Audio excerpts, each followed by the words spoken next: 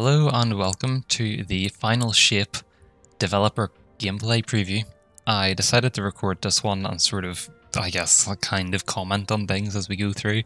Historically, I'm not the best at this because I end up just watching in silence, but that's the beauty of a video. I can edit it afterwards. It's almost 5:30 in the UK, which means that this stream should begin very soon. And I have no idea what to expect. I don't know what a developer gameplay preview is. I would assume it shows different parts of environments in the Final Shape, and perhaps the new supers that are coming and some weapons. I doubt it's going to give away anything of the campaign, but I guess we will see. If there's new Crucible apps, maybe it'll show that. Yeah, I think they've been pretty tight-lipped about the Final Shape, so it'll be interesting to see what they actually tell us. I've got my cup of tea. I may have to leave at some stage, pause the stream and come back, but hey ho. Oh, there we go. Trailer. Is it? No, it's not. It's just started the stream. Hey everyone. There we go. This is Luke Smith. Oh. I'm going to tell you what's coming next to Destiny 2 and beyond. After we face the witness. We'll see you soon. That makes sense. I don't really want them to tell us what's happening afterwards until that happens.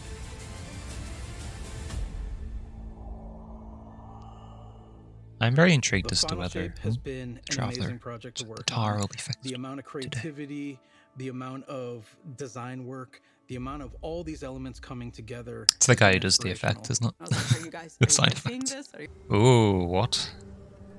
Instantly red bar bottom left underneath the super. That's a bit strange. Is that a dev thing? Witness face? Subjugator. Okay, so mini Rulk. This is in the tower area of whatever the traveler space is called. Also funky knives.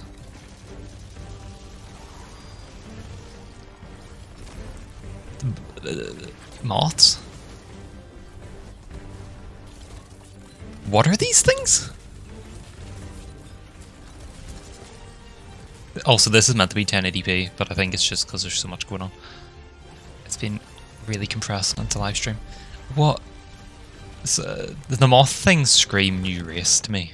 New enemy race. One of the concept artists early on created this very evocative image of a guardian with light armor and dark armor. We're like, Very we interesting. really need this in the Final Shape. This is the ultimate form of being a guardian, to wield light and darkness at the same time.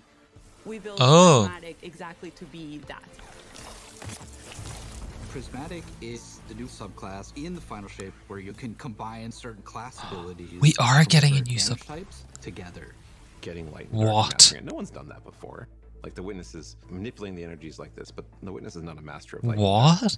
So we are, I mean, Players are. so it's like a customizable subclass is what In they're telling us. Prismatic, underneath your super bar, there's a light meter and a dark meter. As you deal damage with either light damage or dark damage, Because that guy's got it strand, fills the solar, respective and sides arc. of the meter. What? Once both sides are full, you get this new level of power that we're calling Transcendence. I love Transcendence because you do these cool motions. For Warlocks, we have this cool, like, mystic pose.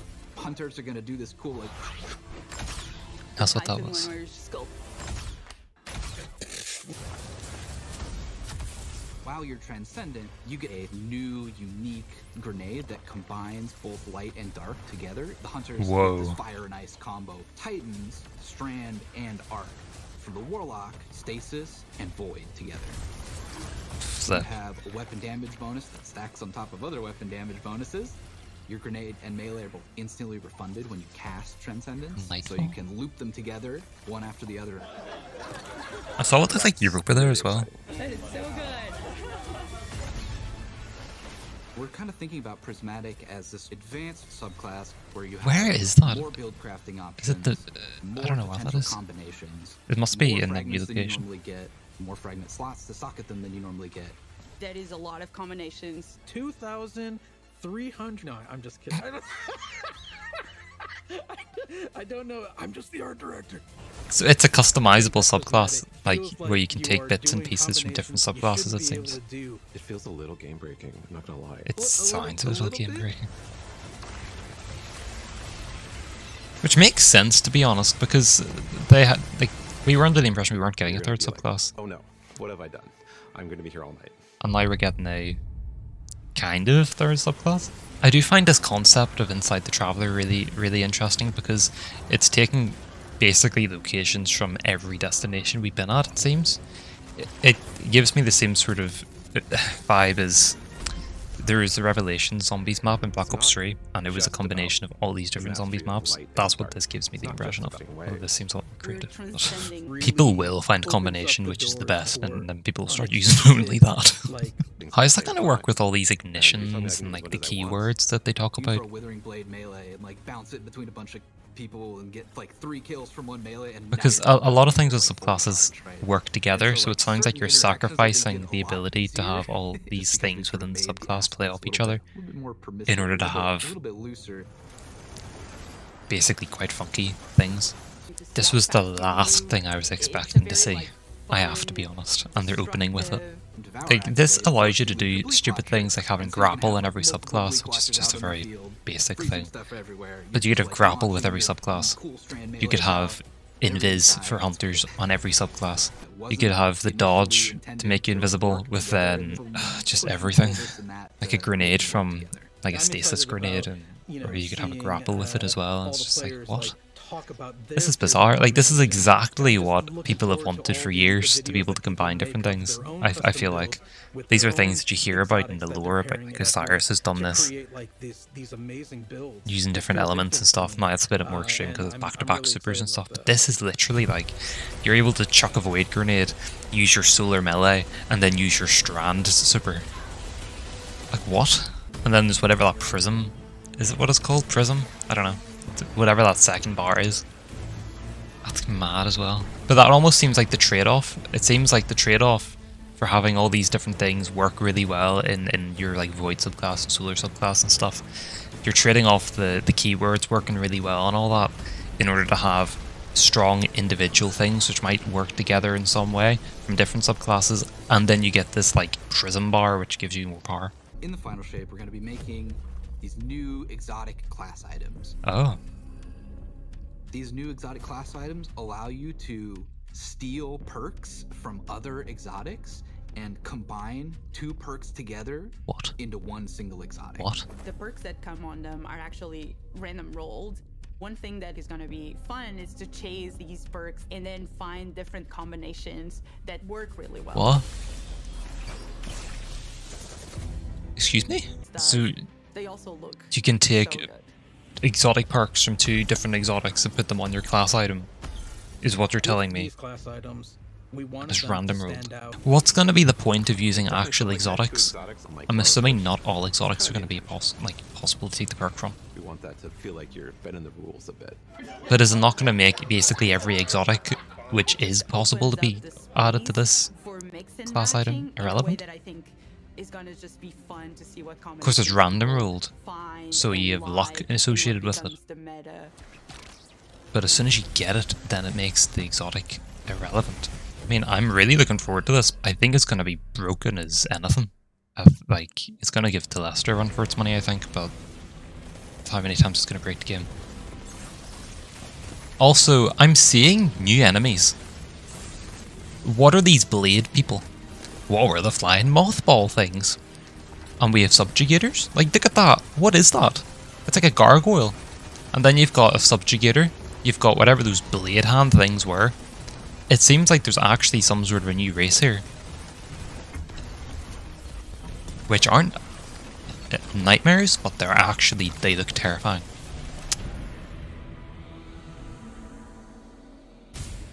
Yeah, what's this? The Dread are this new witness faction. The Dread. They've kept a lot tight, like, close to their chest. What?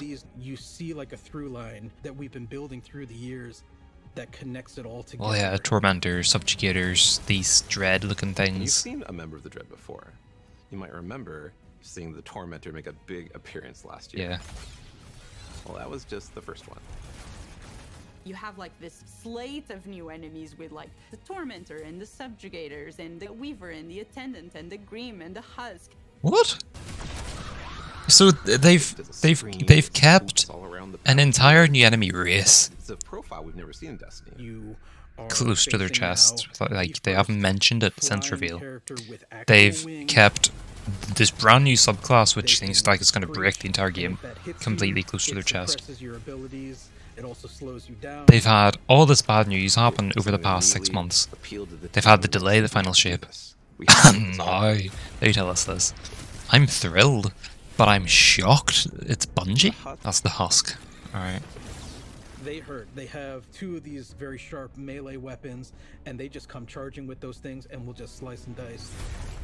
They look terrifying. They are really dangerous, especially in groups. If you manage to kill the husk, you have to be careful. Because if you kill it the wrong way, what's inside of the husk? The Geist is going to pop out and it's going to seek you out.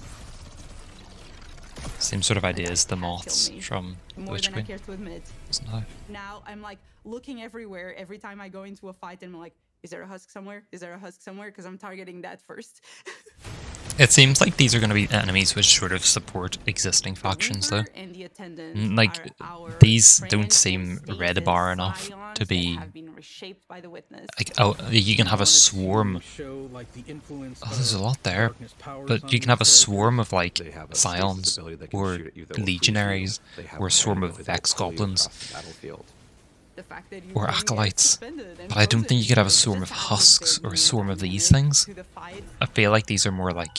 Also, those are scions! The Weaver does something we've never done before. It'll shoot out this complete... I mean, Tormentors are strand copies of wave. If that thing hits you, it's almost like a rubber Nezarec It, like, via pulls cloning back technology that Callus had. and, like, It snaps seems and, like the pulls you subjugators towards are that copies of character. Rilk, using As the one same character technology, I doing that assume. to you, And you can I handle would it. say that each As one of soon as there's these multiple characters trying to pull you in enemies different directions are probably the towards same you, idea, you because have they to just approach look like them the same scions. way. Obviously, they were completely different, but it looks like they're based off scions. It looks like We're really excited about everything that we've been doing for the the husk things might be It just Scorn feels like related? there's a I don't know. really cool- I'm astonished that this even exists. I never thought something like this would come to Destiny. Look, I just thought it would be far too game breaking. Be brave in dark places, Who's that? for we are the light of hope. Who is that?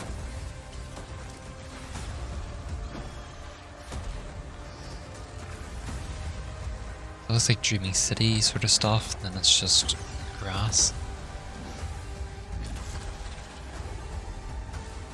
That was a very interesting transition. Oh, kid. I'm blown away by that. I'm absolutely stunned that this exists.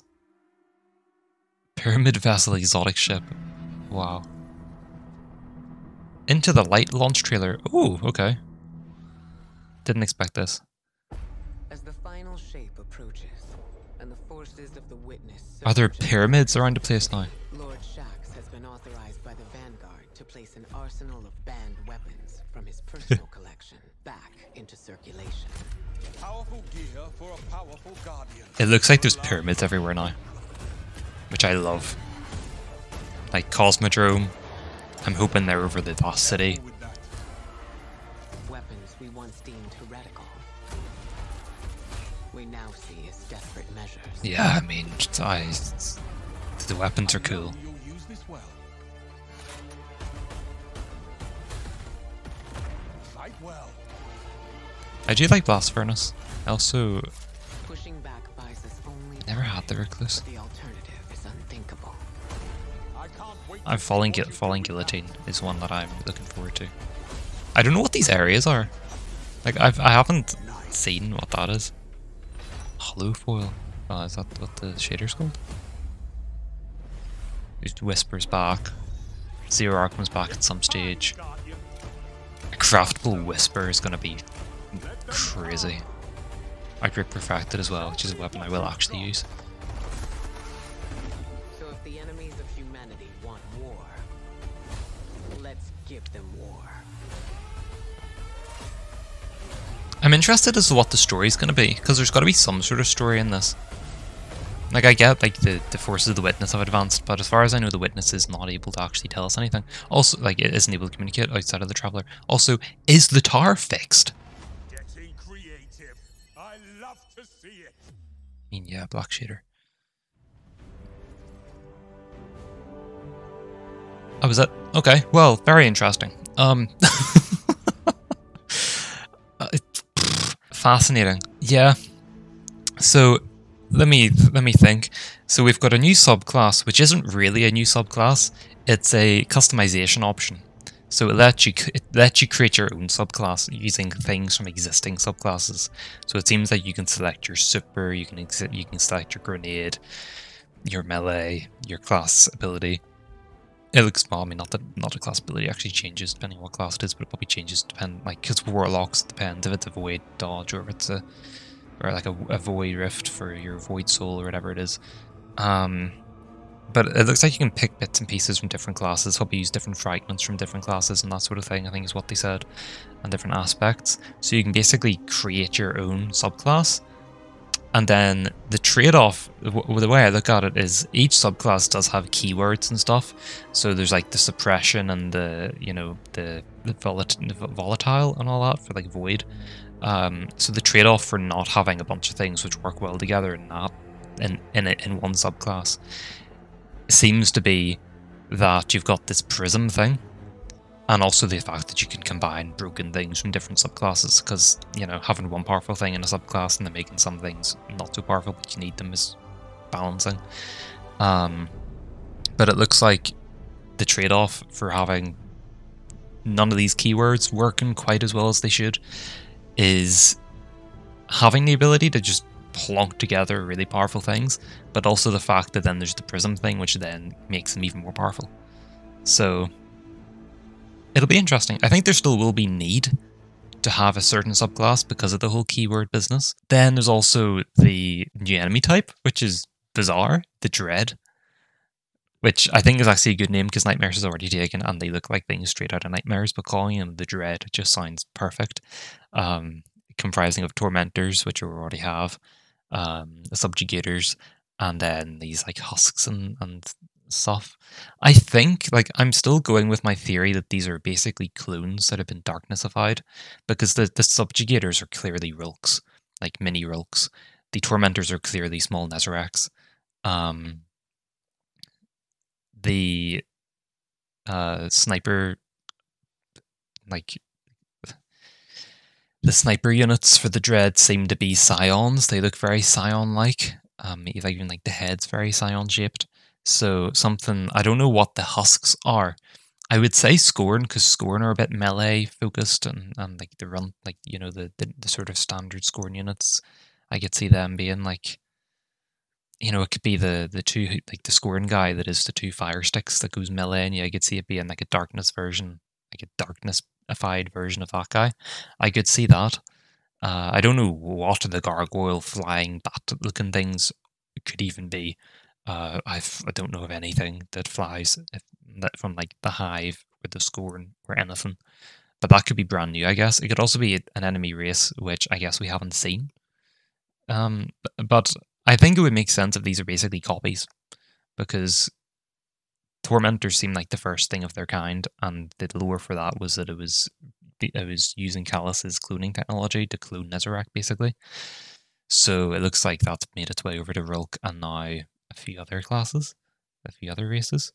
So that's very interesting. The exotic class items allowing you to combine different perks from different exotics sounds like it's going to be completely broken.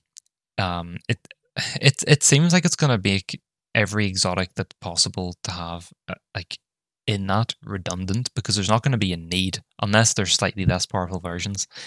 It doesn't seem like there'll be, like, if I get an Orpheus Riggs aspect for it, like and like a Stompy's aspect for it, I'm never going to take the class item off, because, you know, if I'm using Void, which would benefit from Orpheus Riggs, but it gives me the ability of Stompy's and Orpheus Riggs. What would make sense is if not all exotics are possible to have. I would say that's probably how it's going to go. Also, it is random. So it could take you months and months and months to get the roll that you actually want. So that's probably how they're justifying it. But if you do get the roll you want, then it makes the other exotics irrelevant. But they need the exotics because it's a way that you can be guaranteed to get it, I guess. But it's very interesting. I doubt you'll be able to like shape the thing or anything like that. So it sounds very interesting. But wow, I didn't expect all that. As for today, with the whole Into the Light thing, I want to see pyramids in every location. That makes sense, I guess. Assuming city probably doesn't really make sense. I want to see the tower rebuilt, because in the promo image, it's completely fine. I want to see the tower completely fine. I know the new social space isn't the tower area, it's some back, like, storage room area, but in that promo image, the tower was fixed. Not that that means anything, they've been using the fixed tower picture for, like, versions of Destiny for years now. Because it's just the iconic thing of this is Destiny, even though it's been broke for basically 7 years, but whatever. Anyway, that's it. I'm going to have to trim this down, but that was actually really interesting. I didn't expect it to be anywhere near that good, and they've kept so much close to their chest, despite them going through potentially studio-ruining events, which I'm shocked about, because if they had revealed this months ago, I think it really would have restored faith in Bungie from the community. But at the same time, it's good they're doing it now. I'm very happy. I think this is a good time, really, because there's like 3 months until the final shape comes out. 2 months. Wow, we are actually quite close to it. Anyway, yeah, that's interesting. So, leave your comments below on whatever you are looking forward to and your ideas. I may have missed things. I'm sure I did. But, yeah, I really enjoyed that. I'm really shocked by what they showed off. And, yeah, I'll see you in the next video. Bye-bye.